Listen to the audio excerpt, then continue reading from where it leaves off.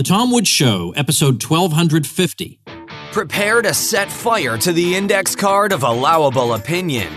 Your daily dose of liberty education starts here. The Tom Woods Show.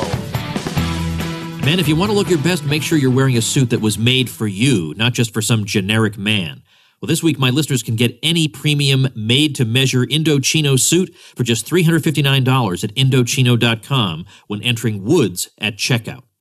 Hello, everybody. Tom Woods here. Today, the subject of our conversation is Andrew Jackson, President of the United States, elected 1828, elected again in 1832. And I'm speaking today with our old friend, a wonderful friend of this program, Brad Birzer, who's a professor of history at Hillsdale College, prize-winning biographer of Russell Kirk, and the author of the provocatively titled new book, In Defense of Andrew Jackson. Now, if you've listened to this show for a while, you can presume what my opinions on Andrew Jackson might be. I don't think we've actually devoted an episode to Jackson. Come to think of it, we've talked about Madison, Jefferson, a great many other people, but I don't know how much time I've spent on Jackson, if any.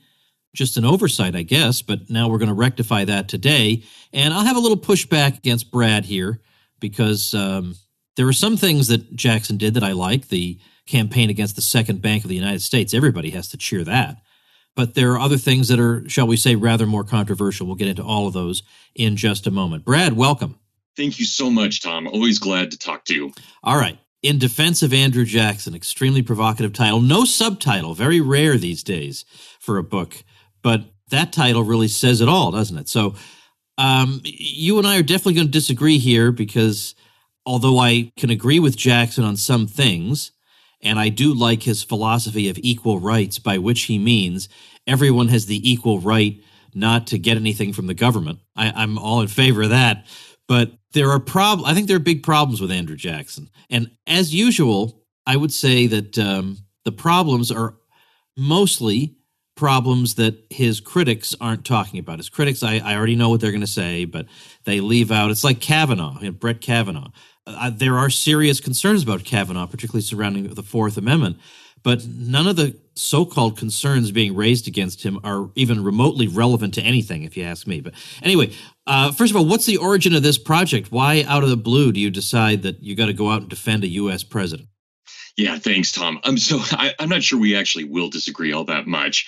The book is never a full-throated defense. There's certainly things with Jackson that I think we could criticize in so many parts, so many ways. What I was trying to do was simply put him back into context. So the title wasn't mine. It came from Harry Crocker. And I think from a marketing standpoint, he was absolutely right to choose that title. I wanted something that was probably more staid and academic. I was actually thinking originally Andrew Jackson, first American president, even though he's number 7, thinking about here's a guy who comes from the frontier. He is not coming out of the New England or the Virginia experience. So that was kind of the way I was thinking about it. But I think there are some things when we look at him, they're just non-defendable. There are things that are just beyond the pale. And yet there are also really good things. And I think so many critics, especially if you look online, and I know you're so familiar with this, Tom, and you might be surprised to hear this, but I consider this my Tom Woods book in all kinds of ways, even if we might disagree on some of the matter in it. I have been shocked, and maybe it's because I've been blind or haven't been watching. I've just been shocked at how many people have piled on Jackson in the sense that they've made him the ultimate boogeyman for everything wrong in the 19th century, the early 19th century. And so much of that, he went from being this kind of frontier hero to being this demon figure. And so that's why I wanted to defend him, at least to a certain extent. So the origin of the project, Tom, really came from last April. So April of 2017, Crocker called John Miller, they're good friends, John Miller, who runs our Dow journalism program here at Hillsdale, and asked if he knew anyone who was capable or interested in writing something on Andrew Jackson. And I immediately said yes. And we had a contract signed by about May 1st. And I know you were a part of all this, Tom, because I was asking for your advice at the time. So this was May 1st of 2017. And then I actually finished the book. It's the fastest thing I've ever written. I finished it on August 4th. So just 4 months later. There's a typical Regnery Publishing deadline for you, by the way. That's what you had told me. And of course, I've never published with them. So this was brand new to me. So you did it though, and here we are looking at it. Yeah, here we are looking at it right now.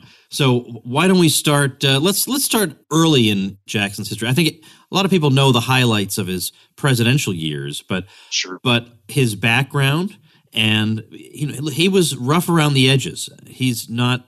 If he were at your faculty meeting, things would be uncomfortable. Maybe not your faculty meeting, but most faculty meetings. I'm sorry, Tom. That's one of the best comments I've heard in a long time.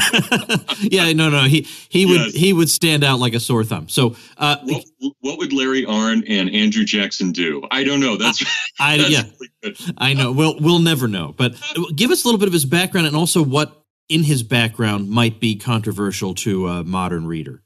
Yeah, so much of what he would be controversial to almost any modern reader, but especially in these polarized times. And I know you deal with this all the time, Tom. So I'm really a piker when it comes to this stuff, just kind of getting my feet wet for the first time and something really controversial. But Jackson comes out of this Scotch-Irish family. So the family had immigrated to America in 1765. He was born in March of 1767, the last child of this family. And his mom and dad were very typical Scotch-Irish, had come originally from from Scotland to Ireland, and ended up in North America, nominally Presbyterian. The mom was far more so than the dad, not atypically. But Scotch-Irish culture here, as people like Grady McWhinney and Forrest McDonald have argued, was just unbelievably violent, all centered around the violence of the man and the dignity of the woman. And you really do see that throughout all of Andrew Jackson's life. So he had actually fought, we know he fired a few shots during the American Revolution, and he and his brother were captured by Brits. And one of the British soldiers that had captured him took the hilt of his sword and beat Andrew Jackson's skull in. And it's something, Jackson was about 13 at the time, and he never, ever got over that. That was, it really affected him more. Whether it affected him intellectually or not, I'm not sure, but it definitely affected him in his outlook of the world. And he never really had any respect for authority at that point.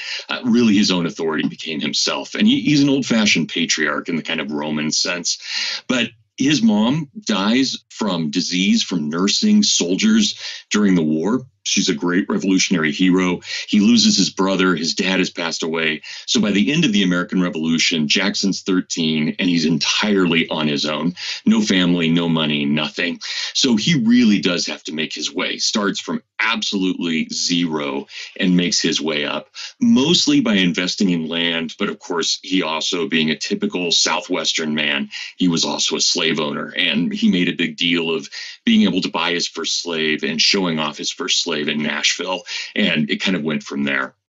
All right, let's talk about, let's move on, because we do have to ultimately get to the presidency. So let's say something about him as a frontiersman and his views of the Indians and interaction with them, questions like that are of present-day interest. Yeah, thanks, Tom. And I'll try and be somewhat short on this and not go into a monologue.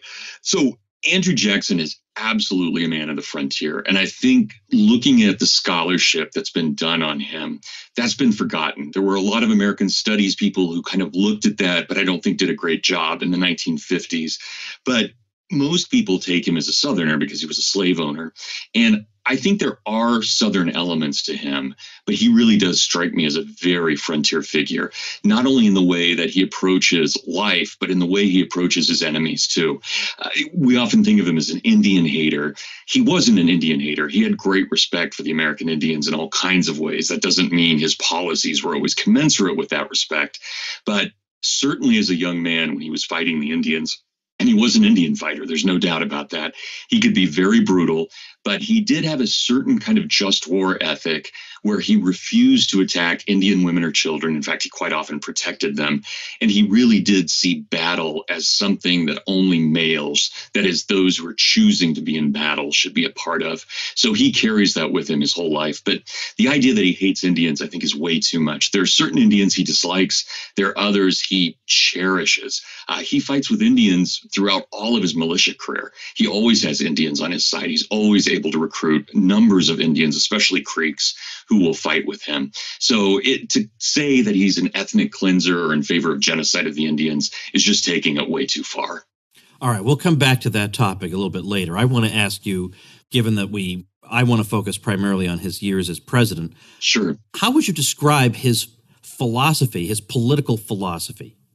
He is, fascinating to me because we often think of him as the beginning of the Democratic Party, and Dinesh D'Souza has that book out, just trashing Jackson, his most recent book. And you see that on both the left and the right, where people are arguing that. What I found, Tom, in my own research, and I was somewhat surprised by this and somewhat not, but Jackson never once, in anything I could find, did he ever refer to himself as a capital D Democrat. He always used Republican language, and he always referred to himself as a small r Republican. And I think unless we understand that, we're going to miss Jackson. He is a unionist. He starts out when he's in politics, he's a very close friend with Nathaniel Macon. He's a good friend with, at least an ally with John Taylor of Caroline. And he's an extremely close friend with John Randolph of Roanoke. So he identifies when he's in the legislature with the old Republicans, with the best, in my mind, the great libertarians of that day.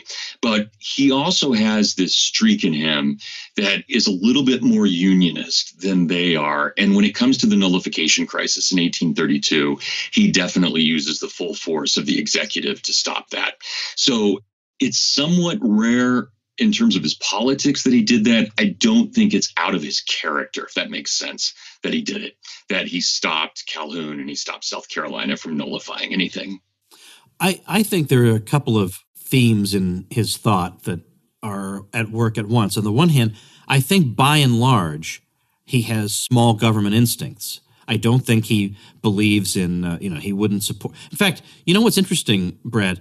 On my general exam, which we had to take if you were doing honors in college, you had to take a written exam, special written exam before the end of the year. Sure. And one of the essay questions that was on there was an argument about Arthur Schlesinger, who had argued that you could trace out a line, ideological line or a political line from Andrew Jackson to the New Deal. And did we agree with that? And I said, absolutely not. Right. And I just gave piece of evidence after evidence after evidence. And I ended up knowing the person who wound up grading mine. And he said, we all agreed you gave the best answer of anyone. And I gave the absolutely Andrew Jackson has nothing in common whatsoever with the New Deal answer. So I was very happy about that. So that's one thing. So there's definitely that. But on the other hand, there very much is the unionist, yes, he recognizes the states, but he's very much of when there's a jurisdiction, it's going to be abided by and listened to. So if you live in the physical territory of a state, then you're bound by the laws of that state, even if you're an Indian tribe. I mean, you're going to have to, one way or another, reconcile yourself to the fact that that's the jurisdiction you live in. And so likewise, that same kind of thinking leads into the nullification crisis. Look, yeah, you're a state, but fundamentally you're part of the United States, and that means there's one set of commands that you've got to obey. And so he's got and he's also got this idea that he is the unique representative of the American people, because unlike a senator or a representative who are elected by just certain chunks of the people, he's elected by the whole people.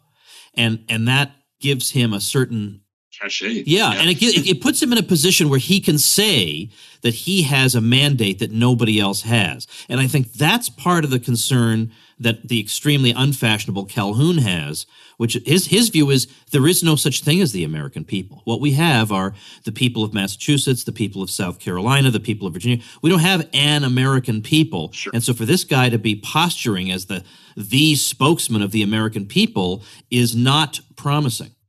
I agree, Tom. And in the book, I did try pretty hard to give Calhoun's point of view as neutrally as I could. And I don't like Calhoun as a person. I think he was pretty mischievous, and I think he had a Machiavellian streak. But I would never disagree with his thought. I think he was a brilliant, absolutely brilliant man. Jackson was not a brilliant man. Jackson was a doer.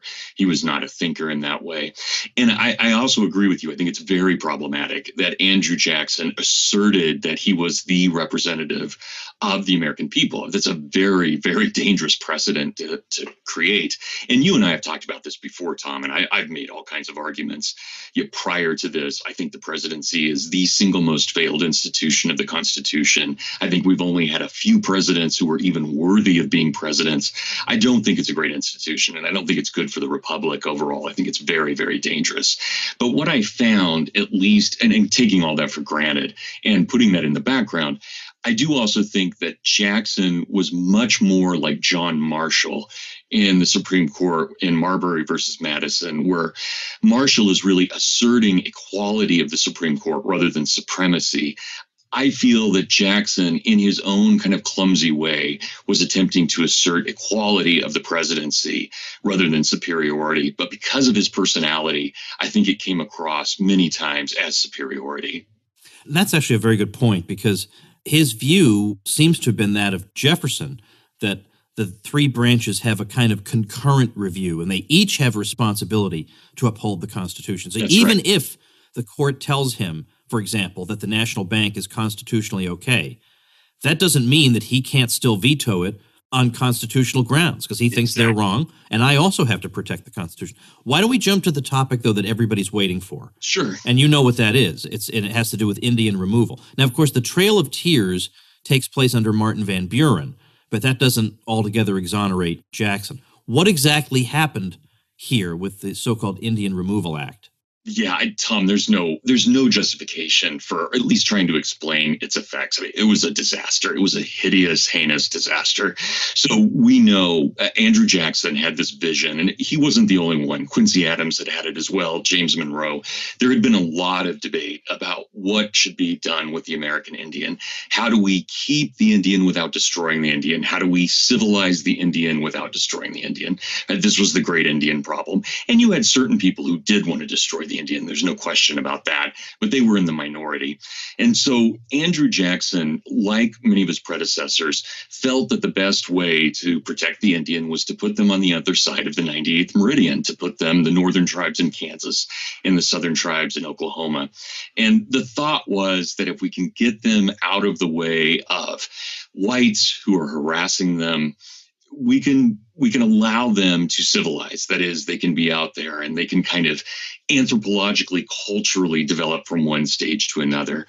Now, whatever the justification was, the moment, for example, that Andrew Jackson ordered the removal of the Choctaw Indians out of Mississippi, Georgia, and Alabama, from that moment and over the next year, the Choctaw went from roughly 18,000 members to just about 6,000 members. So they lost almost 2 out of every 3 of their tribe. That's unacceptable. There's just no question about that. And so Jackson, whatever his intent, there's no doubt that the execution was brutal. Now, having said that, I do think that we have to be careful when people, and I've seen this everywhere, that Andrew Jackson was an ethnic cleanser, of course, taking that from what was going on in former Yugoslavia in the early part of the 1990s. That seems way too strong to me. I think Jackson made a mistake. I think a lot of lives were lost because of that mistake. I think it was the wrong decision. I think John Marshall had it right when he was trying to declare the Indians as essentially property holders, but collectively, at least that's one possibility that we could look at. I think Jackson was wrong. But at the same time, the evidence that Jackson was trying to kill the Indians, it's not there. It's just not there. So I think he bends over backwards to try and save them. And it's worth remembering, Tom, that at the time, Jackson's views were such that he was seen as somewhere between a moderate on the Indian problem and an Indian lover. And the reason he was accused of being an Indian lover is because he was willing to spend huge amounts of the federal budget on removal. And there were a lot of people who were angry about that. This was tax money taken from white people. It should go back to white people. It should not be used for the Indians. And there were a lot of complaints as well that Jackson was removing the Indians to some of the nicest land in North America. And to this day, I mean, we know that eastern part of Oklahoma in particular is unbelievably fertile. It's a gorgeous piece of property. It's beautiful. And the Choctaw, the Creek, the Cherokee, the Chickasaw all have thriving cultures there. So if Jackson really did mean to kill them all, he failed miserably at that. And so that's where I think we have to be a little careful about calling him an ethnic cleanser. All right, Brad, let me take a minute to talk to the men in my audience. You need to have a nice-looking suit, at least one. I know some of you guys like to dress down. You've got to have at least one nice-looking suit. You don't want it to look frumpy. You want a suit that's made for you. Not for some generic person, but for you. And that's what Indochino specializes in. Indochino is the world's most exciting made-to-measure menswear company. They make suits and shirts to your exact measurements for an unparalleled fit and comfort. And by the way, Indochino are also expanding into casual clothing, so your made-to-measure chinos will quickly become your go-to pant, pairing as easily with a suit jacket as they do with a sweater. And they'll be good any time of year for any occasion, from boardroom meetings to Sunday brunches. Indochinos at an introductory price of $79 US. Well, this week, my listeners can get any premium Indochino suit for just $359 at Indochino.com when entering Woods at checkout. That's 50% off the regular price for a made-to-measure premium suit, plus shipping is free. That's Indochino.com, promo code WOODS for any premium suit for just $359 and free shipping. That's an incredible deal for a premium made-to-measure suit. There's a fairly mainstream U.S. historian, Robert Remini, I think, who takes the view that Jackson certainly does not pass, current-day standards of sensitivity. But on the other hand, That's an understatement. Right. But on the other hand, that his view was, well, I have two choices. I genuinely do not see a third choice. One choice is I do nothing, and the whites in the states where these Indians are presently located are going to just get rid of them. I mean, it's going to be awful. That's one option.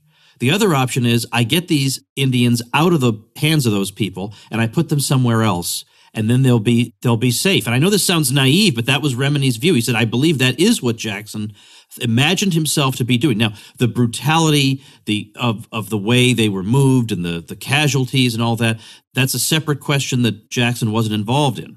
But that was his primary motivation. I mean, if he wanted to have them all killed, he could have just sat there and done nothing and let nature take its course. So why would he have gone to all this trouble when he could have just done that for nothing? Answer is because he genuinely wanted to see them survive. So again, that's very unfashionable, and I don't say that thereby justifies Indian removal. But for heaven's sake, as historians, we have to. This shouldn't be a game. It should be a question of trying to understand what were the motivations of the actors that we're concerned with. Now, I want to stay on schedule here. Let's say sure. So there are a couple of more issues that loom very large in the history of Jackson's presidential years. And one of them is one that historians today just can't, they can understand his view on the nullification crisis because that would have been their view, but they cannot understand his obsession with the second bank of the United States. So are you going to defend him on that, or what's your position? Actually, yeah, it's for me, Tom, and you're going to be the expert on this. You will know this far better than I will. I only know what Jackson thought. You know the economics of it. But I think Jackson was 100% right in everything he thought on this issue. Yeah. Stupid. So, I've been asked, one of the things I've been asked a number of times since the book's come out, what do I think of Harriet Tubman being put on the $20 bill? And my response is, look, Andrew Jackson would have never wanted to have been on fiat money, ever, right? He's a hard money man. And the idea that someone would put him in 1928 on a bill, on a Federal Reserve note, would have been abhorrent to him in every way. So Jackson came up with this language, and I don't think it's wrong, even though it sounds a little conspiratorial and a little extreme. He's really the one, along with people like William Leggett and Amos Kendall and some of the other more free market people of that era. Jackson really employs the language of parasites and producers. And so he talks quite a bit about anyone, what we would call crony capitalism now, that anyone who gets benefits from the government is essentially a parasite. They're living off the hardworking people who actually are laboring.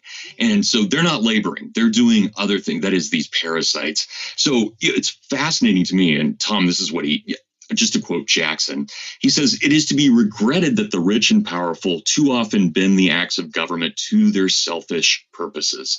Distinctions in society will always exist under every just government. Equality of talents, of education, or of wealth cannot be produced by human institutions."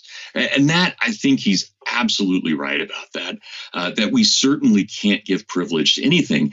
And as Murray Rothbard showed, the bank was a disaster economically as well as politically.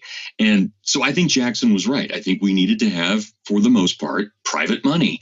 And I think Jackson pretty much allowed for money to be a commodity to be traded. And we saw pretty good success overall in the 19th century. Not without a boom and bust cycle, of course, but as I understand it, Tom, the Austrians believe that's inevitable and healthy. So it seems like it was a good thing. Well, I have a little, I'll put it on the show notes page, which, by the way, is tomwoods.com/1250. I have a little presentation I gave on the cycles of the 19th century, which there isn't that much, as much written on as there should be.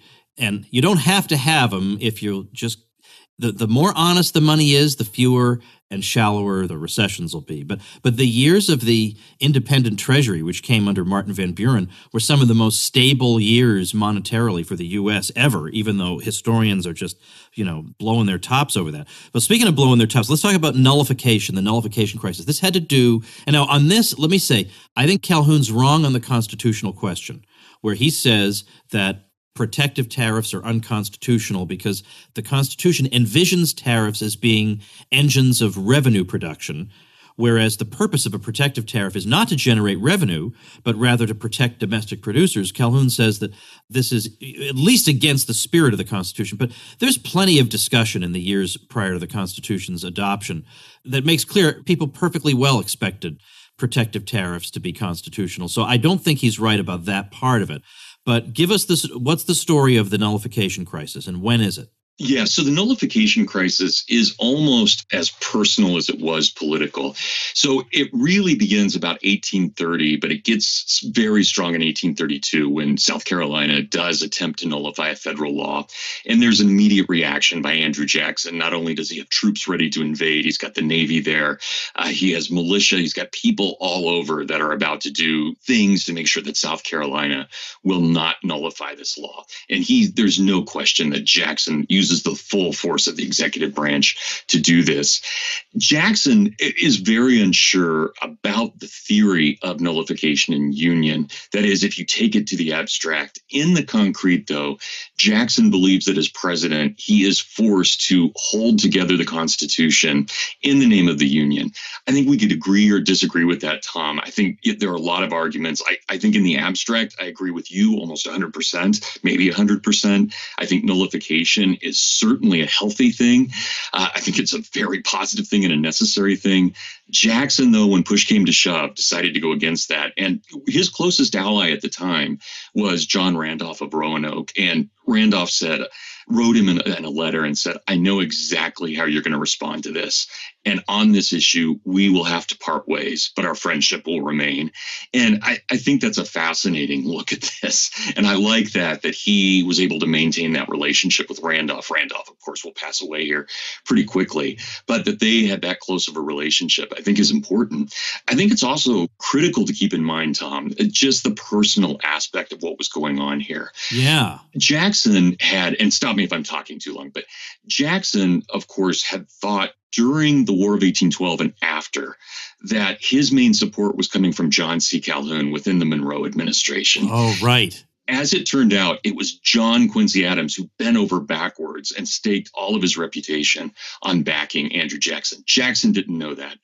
And so when Andrew Jackson becomes president and he's looking through the papers in the White House in 1830, he comes across an 1819 letter from his vice president, John C. Calhoun, that recommends that the military send an expeditionary force down to Florida to capture Jackson, to try him and to hang him for treason. Now, this was an utter shock to Jackson, who had assumed this whole decade that Calhoun was his friend. And now that may be extreme to say that now he's going to turn around and hate Calhoun for it, but it's also very Andrew Jackson. And when Jackson confronted him about it, Calhoun at first denied it, and then he admitted, yes, I had done that. So in no way would I excuse, Tom, and I hope you know this, in no way would I excuse this unionist posture that Jackson takes because of a personal vendetta. But I think I'd also be remiss as a historian not to recognize that there was some very bad blood between those two. And they really, and not just between Jackson and Calhoun, but between Calhoun's wife and all the other wives in the cabinet. There was some really nasty stuff personally going on at that time. Well, it had to do with Jackson's own wife, Rachel. Right. And maybe could you say a word about that? Because he had an extraordinary devotion to her, and the kind of gossiping that people were doing about her was, pretty disturbing to him. Yeah, Tom, I kind of fell in love with her as well. She hardly anyone has written about her, and yet she wrote lots of letters. She was a very good writer. She was a really devout Presbyterian. She was really intellectually Jackson's equal, if not his superior. He relied on her advice all the time. In fact, he would hardly do anything without her consent. They talked problems out, much like I think Abigail Adams and John Adams did. They had a really beautiful relationship, and to the point where it's almost mystical at times, the way that Jackson reveres his wife. In 1828, right before the election, Rachel Jackson, his wife, is in Nashville and finds a political tract that had been written against her. And it basically claimed that she was a prostitute and a woman of ill repute, and it listed all these things, none of which, of course, were even remotely true. This lady was she was the stereotypical devout Presbyterian woman in every way. And she was so taken aback by this that she actually had a heart attack. I mean, literally had a heart attack as she was reading this thing, and she died 4 days later. So this is why when Jackson goes to Washington, he is incredibly bitter and he wants revenge. He talks about that all the time. He's going to seek revenge on those who killed his wife. And he dresses in black for the whole first year of his presidency. And he's at a loss. He's in deep depression, frankly, during that whole first year. There's a parallel, I think, between that and Richard Nixon and Pat Nixon, because when Pat Nixon, I don't remember which of the books it was by Woodward and Bernstein that she read, but apparently she read it, and either she had a heart attack or she had some major medical thing. I didn't know that. Yeah, and so, I mean, as if Nixon couldn't hate the press enough already. Oh my gosh. Yeah, so I think it's a parallel but with that and Andrew Jackson and his wife. But I think the thing with Jackson's wife was also fueled by these allegations that she was a bigamist. Yeah. Because she'd gotten married to Andrew Jackson before finalizing the dissolution of her previous marriage. And that's true, Tom. She didn't know that. Her first husband was a really abusive guy. We have all kinds of testimony for that. And amazingly enough, in Nashville at the time, all of Nashville consented to the marriage. They all thought it was a good marriage, but the local Presbyterian minister wouldn't marry them. So crazily enough, Andrew and Rachel went down into a Catholic area and had a priest nullify the original marriage, and then they had a Catholic wedding. I mean, talk about weird aspects of history. Not something we would expect. Then, of course, they went back and had a Presbyterian wedding after all that was taken care of. But she was married, but there was no scandal there. If she hadn't left that guy, she would have been a fool. He was an absolutely physical abuser in every way. All right. So as we draw this to a close, why don't you try to make, let's say, a 60-second elevator pitch for why, you don't have to necessarily hold Jackson up as your favorite person in the world, but why Brad Birzer at least thinks he deserves some respect. Well, again, Tom, as I mentioned earlier, and without any hyperbole, this is my Tom Woods book. And one of the reasons that I wanted to write it, and it is very much inspired by what you've done, I really wanted to just say, look, PC crowd. But Dinesh D'Souza's in that too. You guys have made this guy a devil, and it's too much. He's not a saint either, but he's not a devil. And the fact that we have now taken him and made him the symbol of all evil. He's the ultimate slave owner. He's the nasty imperialist capitalist. All of this, that we've taken this just for granted over the last 20 years, I just think is reprehensible.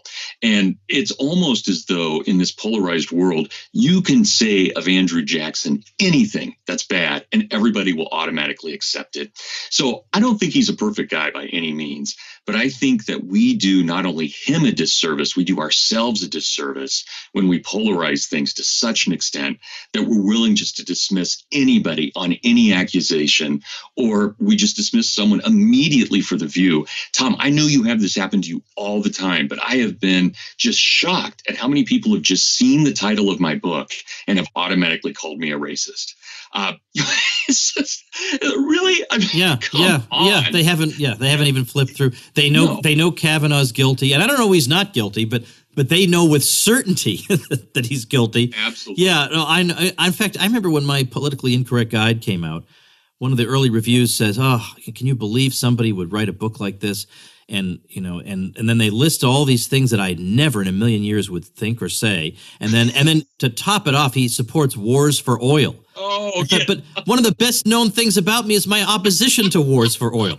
So they didn't even touch the book. They never touched it. So that's just something you have to deal with. Yeah. I think it was I still can't remember the details. I think it was a stroke that Pat Nixon had, because I know I'm going to get people emailing me, correcting me on that, but it was some kind of thing that happened there. All right. So what we'll do is at tomwoods.com/1250, I'm going to link to In Defense of Andrew Jackson. It was either Harry or one of his colleagues who came up with the title for my book, actually, The Politically Incorrect Guide to American History.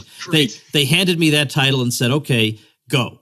Here's the title. Now go write the book. That's very similar. Yes. And in fact, on the cover of your book, I say something along the lines of, I may not be much of an Andrew Jackson fan, but I'm a huge Brad Birzer fan. And I love that, Tom. Brad so much to me. has written, as engaging a defense of Jackson, as you'll ever see, and it deserves to be reckoned with. So all you budding historians out there, check out In Defense of Andrew Jackson by the wonderful Brad Birzer, who's not only a great historian, but who also has tremendously wonderful taste in music. And let me commit publicly. And friends, Tom, and friends. That's not least of the things that I cherish about Brad Birzer. But let me commit in public, to make it even harder for me to back out this time, that in 2019, you and I are going to Montreal for Marillion Weekend. I am so looking forward to that, Tom. Yeah. And the thing is, you can't see me right now, but my face is red, my ears are red. I'm smiling for the. Well, unfortunately, most of my listeners won't know what Marillion is, but they are one of our favorite bands. And in fact, back a long time ago, I interviewed the man who's the second lead singer of the band, but who's been there for so long. He's really the main guy, and that's Steve Hogarth. I actually had him on. And in fact, I'm doing a search right now. It's, oh my gosh, episode 110, tomwoods.com/110. And the interview with Hogarth is so interesting because, first of all, he's a fun guy to talk to. I mean, it was amazing how we hit it off very nicely.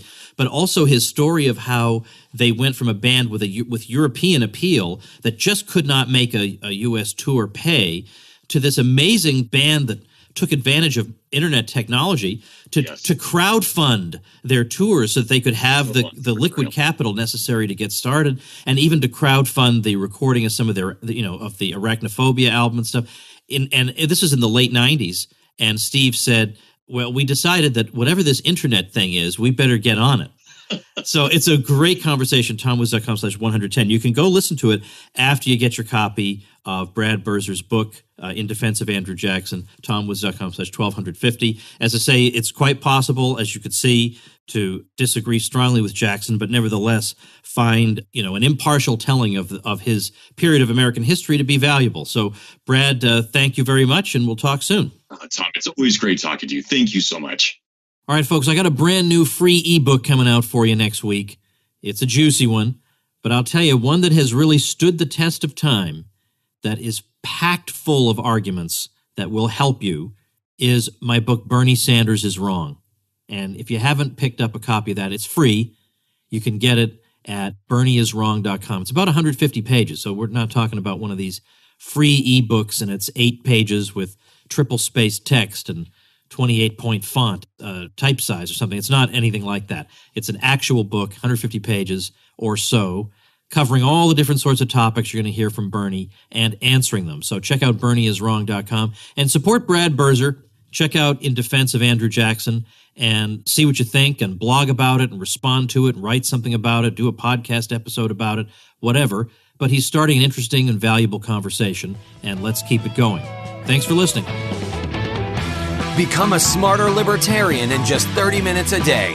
Visit TomWoods.com to subscribe to the show for free, and we'll see you next time.